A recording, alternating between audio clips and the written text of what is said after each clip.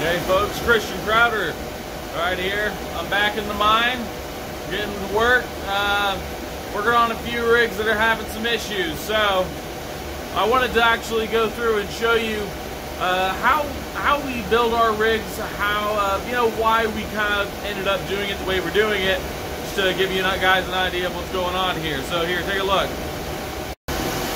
So here's a couple rigs here. One with GPUs and one without. Maybe you've seen these motherboards online, you've seen them around. Well, they're great and all. A lot of people put them in enclosed cases, but we don't do that just due to the way we cool things.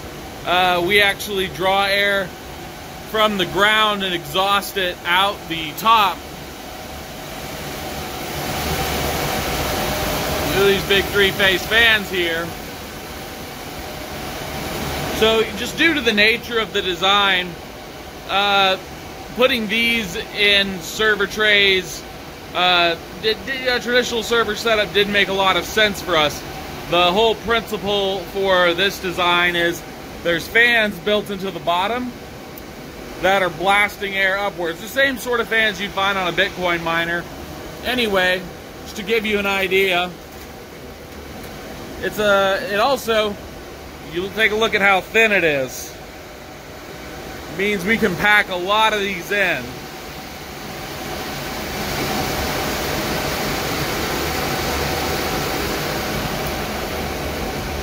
So these power supplies are really, really cheap and very efficient. They're server grade power supplies, typically around 90% efficiency. They're loud, obviously, as you can hear.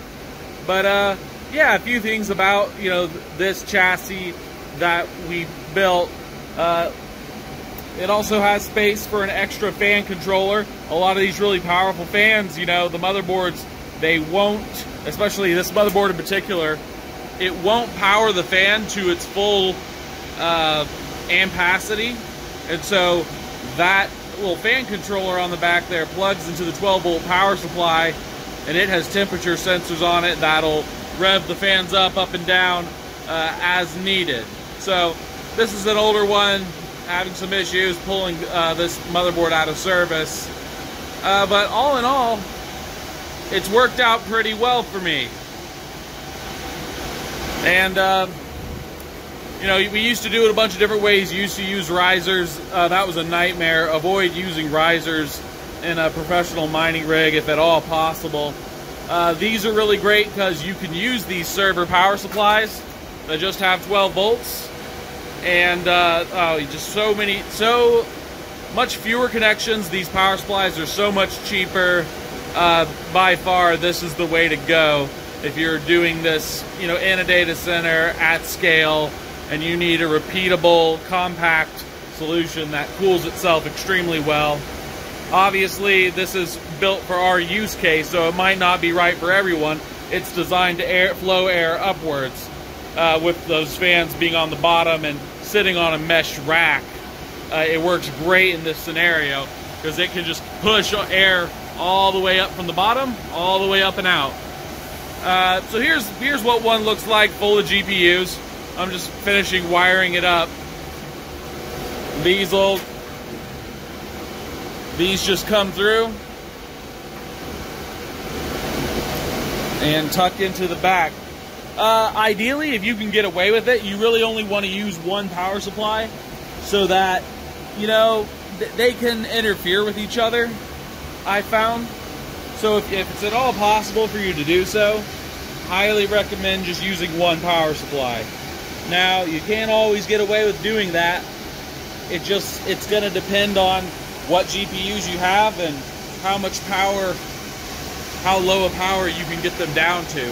Fortunately, these RX 580s, you can get them to run really, really lean to the point they're just fine on one power supply. I think this whole setup consumes less than about 800 watts is about what it'll consume.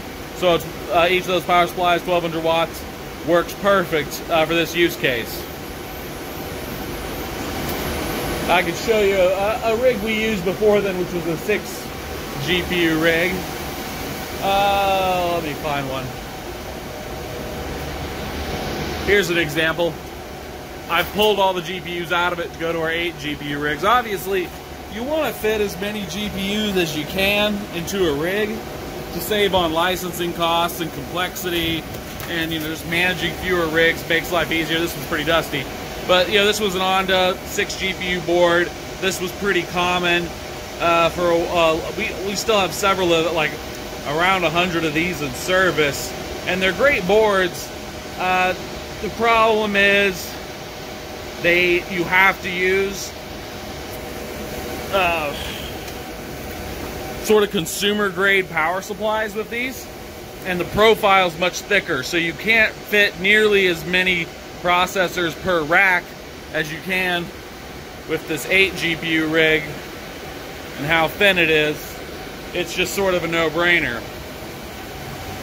So there's a look at some of the rigs we use, some of the differences. I don't like, the real downside to these is having to use consumer grade power supplies. Their only advantage is they're quieter, but they just tend to have more issues, tend to not supply as much power. They're much higher cost the higher power you go. This 750 watt power supply, I believe I paid 80 bucks for them, and I was buying it in bulk. And you're talking about that versus a 1200 watt server power supply. That these things they're pretty tough to kill.